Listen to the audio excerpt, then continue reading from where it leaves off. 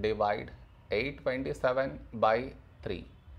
To do this division, we should frame it in this way. 827 here, 3 here. This is your step 1. Next, here we have 8, here 3. A number close to 8 in 3 table is 3 2s 6. Now we should subtract, we get 2.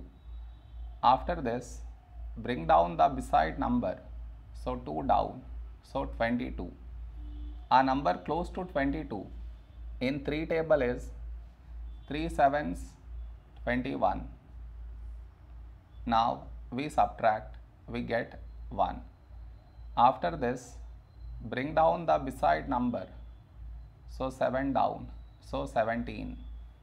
A number close to 17 in 3 table is 3 5s 15. Now we subtract, we get 2. No more numbers to bring it down, so we stop here. This is our remainder, this is our quotient.